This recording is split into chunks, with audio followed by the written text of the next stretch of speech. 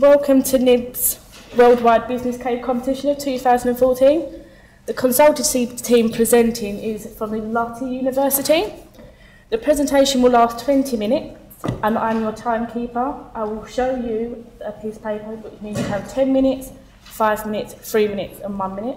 When you notice me, if you can nod so I know. And judges, you also have 10 minutes for your Q&A. I will show you a piece of paper for 5, 3 and 1 if you can nod. Just to let you know, as soon as I show 1 minute and your 1 minute is up, I will stop you whether you have finished or not. Judges, if you now would like to introduce yourself, and then after your presentation can start. I'm Peter Blows. I'm V. Rose, chairing this session.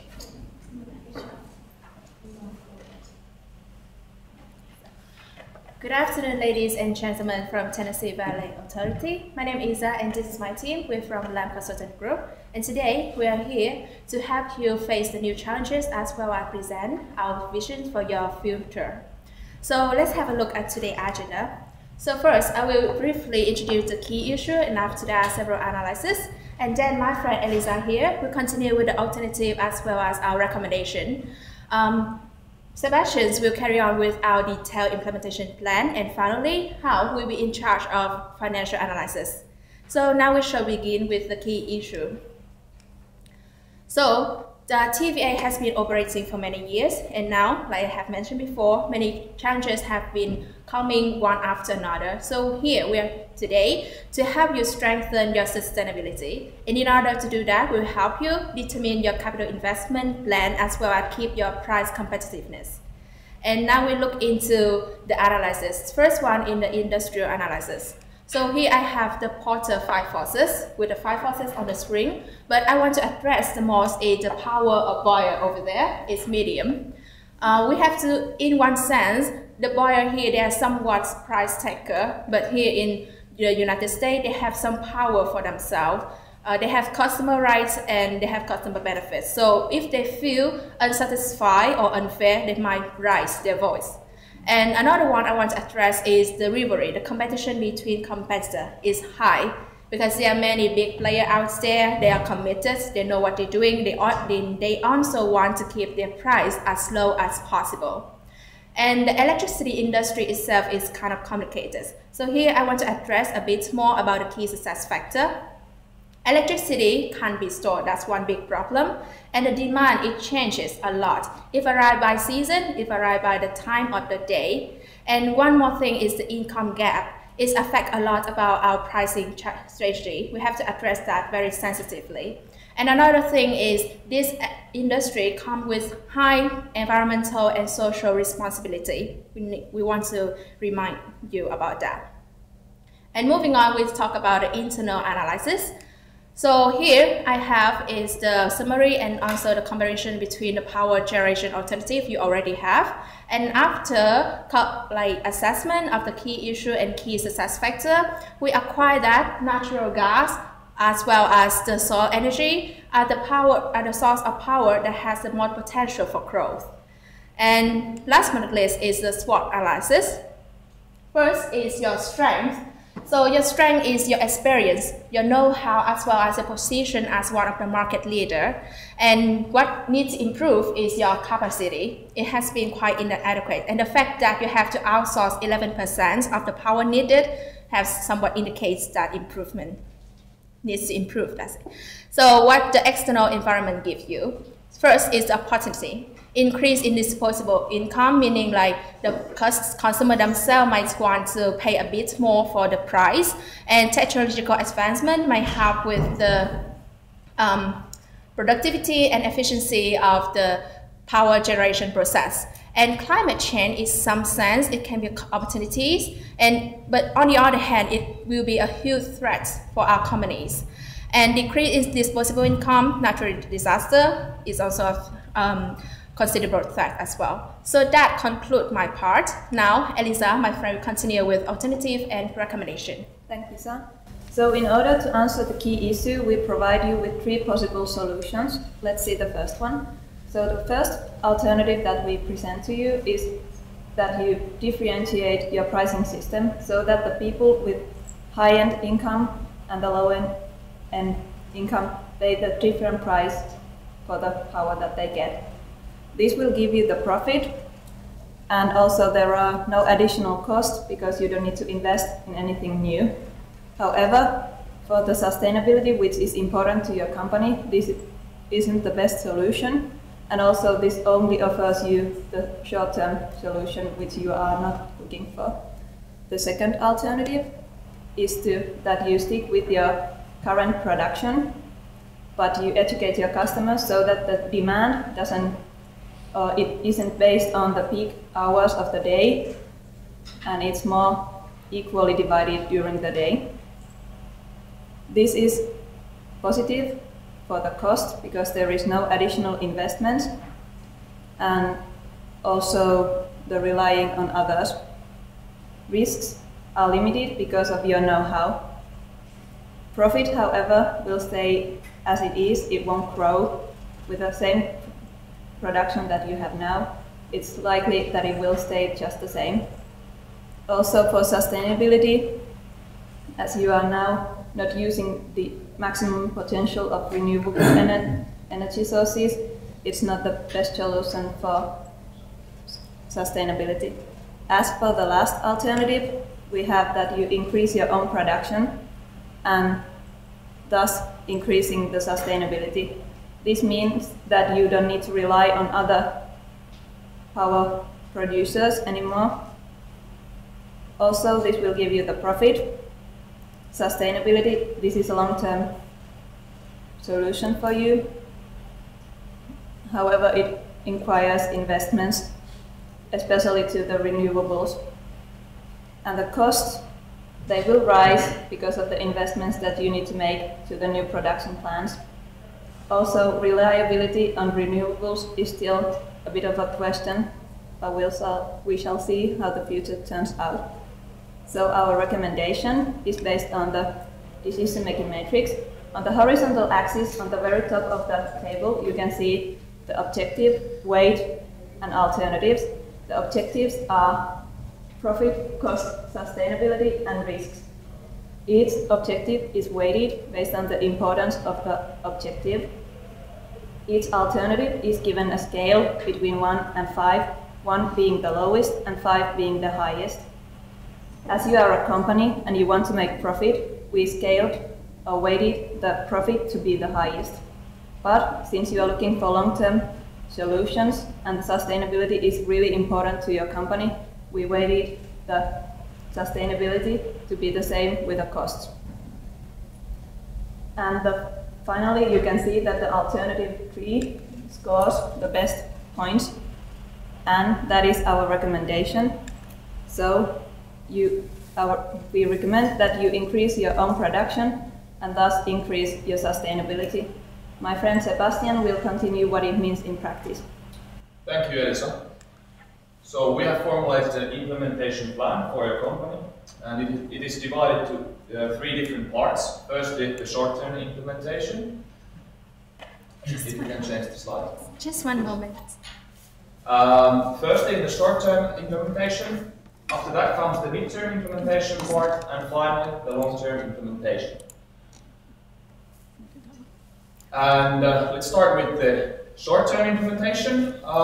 Some objectives to be achieved in the short-term part is clarifying the vision of your company, preparation of production plans and designs, and also conducting market research and research and development. In the midterm part, it's important to start part of your production plans and carry out marketing, as well as train your employees, as well as offer training for your customers. In the long-term part, it's important that you evaluate your strategy and make changes if needed. It's also important to continue the market research and development, and develop continuously your operations. So let's go to the more detailed short-term implementation part. So firstly, as mentioned, you should clarify the vision of Tennessee Valley Authority. The aim, what we recommend for your company, is that you increase your own production and maintain the low prices for your customers. The dependence on fossil fuels should be reduced, and the sustainability should be also improved in your company. It's also important that you lose the dependence on other energy product producers, and you use only the other producers when there is an urgent need for energy. So the current energy capacity of your company is approximately 37,188 megawatts. The estimated capacity need in 2018, which is the end of our implementation plan, is 39,084 megawatts. You have to also take into account the demand growth, which is estimated to be 1%, that also part of your coal plants will be replaced and retiring during that implementation period, so you have to be also prepared to build at least 2,835 megawatts extra capacity. We recommend that your company should build 5 natural gas plants, 5 solar installations and 2 wind farms. The estimated costs for this investment is approximately $4.78 billion US, and you should get the funding through 30-year bonds. It's also very important that you start preparing for the new production sites and you start designing the plants. It's also very important that you make research for the best location for the wind farm and solar installations.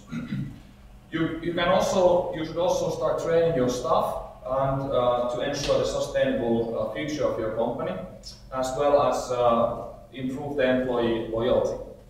Let's continue with the action plan.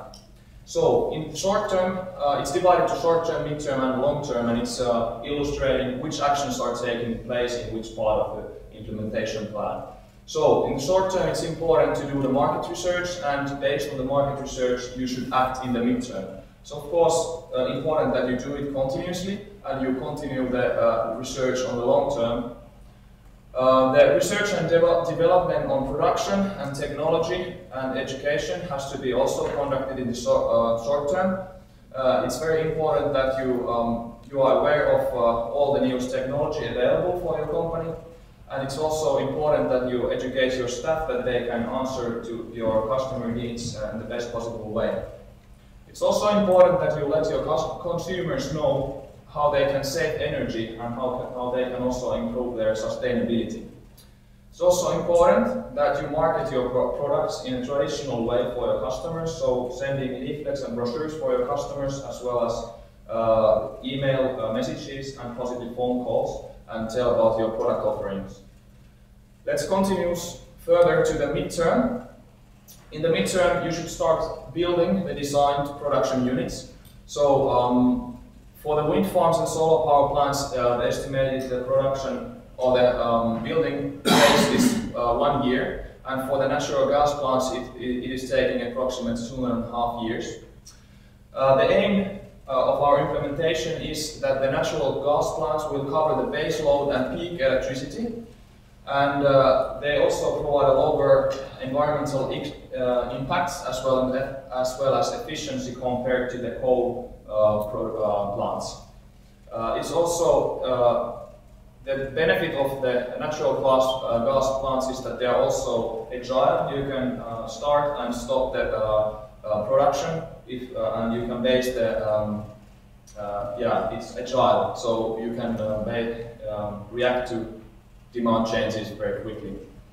You can also avoid trials and environmental disasters with the natural gas plants, because they are not such a threat for the environment. The downside of the coal plants is, of course, the price volatility, and we recommend that you try to lock the prices with the suppliers. And for the wind farms and solar stations, the aim is that you decrease the dependency on fossil fuels, and they should have a more important part of your company energy production. It's also important that you develop a demand-based pricing system, that it gives an incentive for your customers to reduce consumption in peak times. It's also important that you carry out the prepared marketing and the training of your consumers, and we estimate that with this training the peak time consumption will decrease by approximately 5%. Let's continue with the long-term implementation still, and it's the time to start the new production plants, and it is very important that you cover your base load with gas and nuclear stations. It's also important that you evaluate the actions and stay agile to industrial changes. And you have to be ahead of competition by technical development and market research. You have to know also what your customers need and want, and how the industry is changing. Is it also so that in the future the renewables will be so important, and you have to be aware of all sorts of changes in demand. It's also important that you maintain the reliable supply of electricity and decrease the peak time demand through pricing solutions. And it's also important that you manage the land and enhance the relationship with the state governments and continue the cooperation in financial development. So after this 5 years implementation plan, your company will have an improved capacity and you will have also a lower dependency on fossil fuels. So thank you, and this was all about my part, and how we'll be telling more about the detailed financial analysis. Thank you, Sebastian. Based on the initial objectives of our key issue of defining how much of the capital investment that we need, and also based on the objective of the implementation plan of improving our capacity of producing energy. This financial analysis part will try to answer those two questions. This first slide gives you a reminder of how much per plant that comes with different type of energy generation. We can see that the nuclear plant costs the most, but it actually comes with the risk of certificate because of the nuclear issue, and also the coal, it can come with the issue of pollution. So based on the implementation plan, we will go with the natural gas, solar, and wind energy plants. And then next slide, we have some kind of estimation for your company of energy generation capacity. With the current capacity of 37,188 megawatts, and also together with the annual growth of 1% every year, we calculate the total demand in the next 5 years until 2018. That would be roughly 40,000 megawatts that's needed with the market in the next 5 years. So we have some calculation, and also together with the closing down of the current 2 coal plants, we have an estimation of capacity that needs to cover, that is 2,835 megawatts. And that together with the excessive capacity, 1,896 megawatts. And in the next slide, we will provide you with the number of the suggested new plants that we suggest for your company to build more. We suggest the natural gas plants of 5 size, solar energy 5 size, and also the wind energy 2 size. And the total energy could be generated from those new sites is 4,550 megawatts per year. So they are able to cover also the capacity of the current but soon to be replaced coal plants, and also the excess capacity that meets the demand of the market. So finally, the natural gas and nuclear accounts for 80% of the total energy generation, and the wind only accounts for, wind and solar accounts for 20%. So how much do we need for that 5 plants of natural gas and wind and solar energy? The total loan that we need to acquire is $4.78 billion, and we recommend your company to acquire the 30-year government bonds because that's the most efficient and also the most favorable bond that we can ever have. And now comes to the conclusion. We try to address you about our key issue that we want to address you about your sustainability in business. And we also provide you with a recommendation to increase your capacity in production. And the implementation plan should be conducted in 5 years in order to achieve the suggested capacity that needed. And the finally required capital investment is 4.78 billion US dollar with a 30-year governmental bonds. And now that comes to the end of our presentation, and it will be more pleasure to have your questions. Thank you.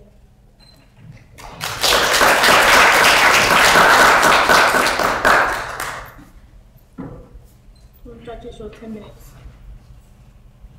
Peter, would you like to? Yeah, one or two things. You went for alternative number 3, is that correct? Yes. Yeah. You didn't seem to mention prices with that one. May I repeat your question? That we want to know the price of. Well, the price to the consumer, you didn't seem to say much about that. That was one thing. Was it a question?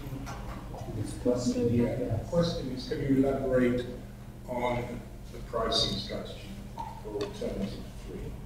The pricing strategy is that we aim, or we recommend that your company is keeping the prices stable, and they should be affordable for your customers. Because in the Tennessee Valley and the area you operate in, it's also very important that for the economical development of that area, that the prices should be also lower. So that's why we mentioned that we recommend that you take the 30-year loan bond and you don't increase the prices and fund the investment in such way. Did that answer the question? So so basically, you're not thinking of smart meters, obviously, or differential pricing for peak loads. Actual price would be higher for peak than the base. Actually, I mentioned it briefly in the implementation plan. I may have not been clear enough. We recommend that your company has 2 pricing systems. The off-peak or the peak times would be more costly, and then you could also have the full-time pricing strategy, that you have the same price for all the hours, and then you have more pricey hours in the peak times. So this means that the customers could choose what sort of contract they do with your company. So if they, for example, wash their laundry during the night, always they can choose the off-peak strategy.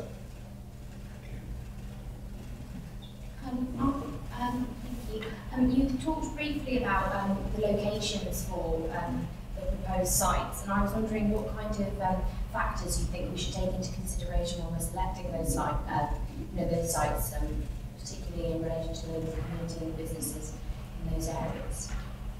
Of course, the location is the key factor. So it is very important that you and we conduct together market research, and we choose what is the windiest location and what is the sunniest location. So it has to be based on solid factors. And do you think that that's the primary consideration would be the, I suppose, it's where the sun is, where the wind is? Do you think there are any other factors that we should? Of course, there are very many other factors. For example, what do you think maybe the other two, like if that's the primary one, what are the other two? Of course, the noise and how it affects, for example, the landscape. People don't want huge solar factories or plants next to their gardens. And of course, the noise is very important to take into consideration. So how it looks, where it's located, does it bother the local community? Have you considered as a group how long it might take to get a return back on the 4.78 billion investment? Thank you for your question. We plan to acquire, we suggest you to acquire the 30-year governmental bond. So that also suggests the timeline for returning the back the loan. Yeah, we choose that longest period of loan just to make sure that you have enough time to gain your profit and also time to pay back the loan. So 30 years period is our suggestion. Thank you. Could you tell me a little bit? I am concerned about the risks associated with, yes, a 30-year bond, but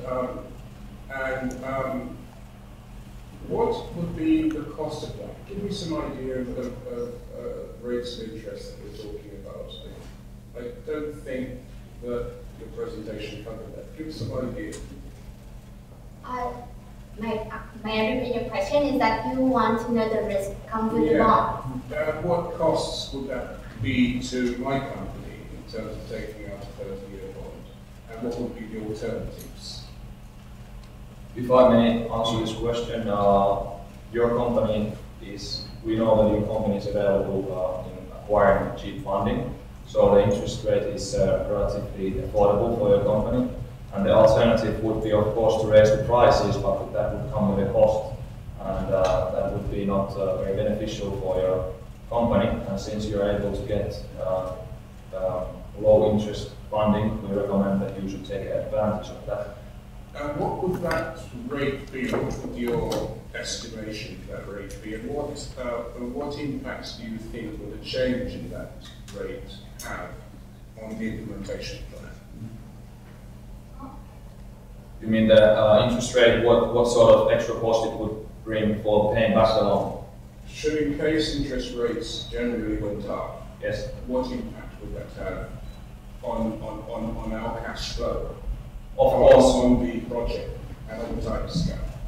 Of course, in the current time the interest rates are very low, but we recommend that you are taking into consideration that when the economy is picking up, the interest rates will also be increasing.